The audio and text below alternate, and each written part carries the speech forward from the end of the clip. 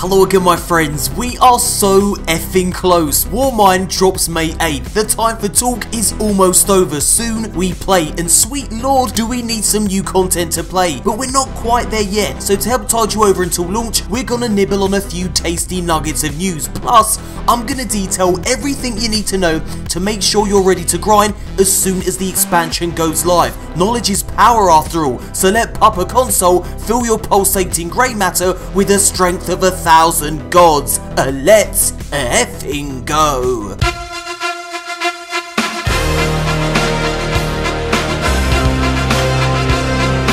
Leaked gameplay of the Sunshot buff has made its way online, check it out.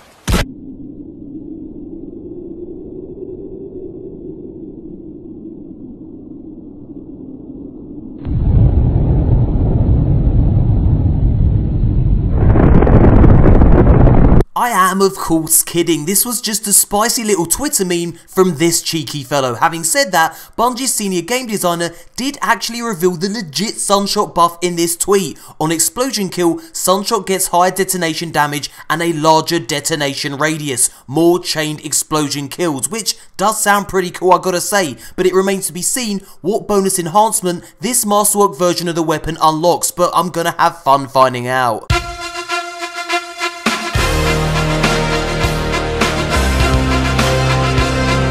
Crispy new 4K Warmind screenshots have been released, so let's have a look at them. Now my favourite of the screenshots is this Titan pulling a rather sexual pose with a new Valkyrie weapon, you saucy little devil. And here he is again, showcasing the new armour that could be earned from defeating the final boss in the new Escalation Protocol activity. And looky here, yet another heroic Titan pose, and as you can see, he's just about to chuck the Valkyrie, which can be used as a long distance projectile weapon or as a devastating ground pound melee attack. Both are very fun to use indeed. Now these screenshots appear to be taken from the Will of the Thousand Strike, in which you have to protect Rasputin's neural network from a malicious attack. According to Bungie, you'll need to use the Valkyrie to defeat a monstrous foe. Okay Bungo, will do. Now while I was looking through gameplay for this video, I came across this terrifying screenshot which takes place during Escalation Protocol. There's 5 effing laser ogres. Seriously, 5 of them. Chill, Famothy. Bungie wasn't kidding when they said that this was going to be a very challenging endgame activity. Now all I'm going to say is this: Hunter, Night Stalker, Orpheus Rig, Warcliffe Coil, biatch.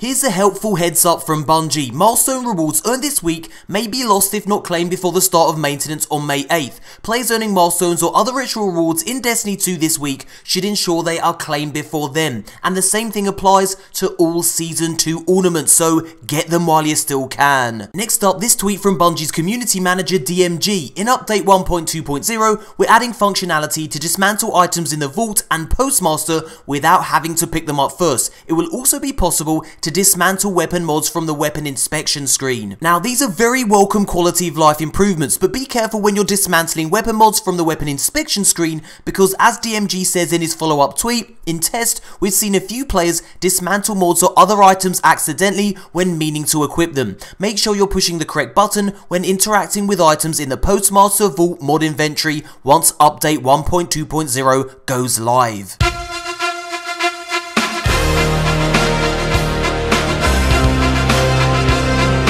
Right then, Warmind releases May 8th. For those of you who are keen to start grinding as soon as the game goes live, well here's everything you need to know. So then, you can actually preload the expansion at 7 AM Pacific time on the 8th of May. 3 hours later, the patch notes for Warmind go live, so this will give you something to do while you're waiting for the actual game to launch. Now the actual game launches at 11 AM Pacific time, obviously on the 8th of May.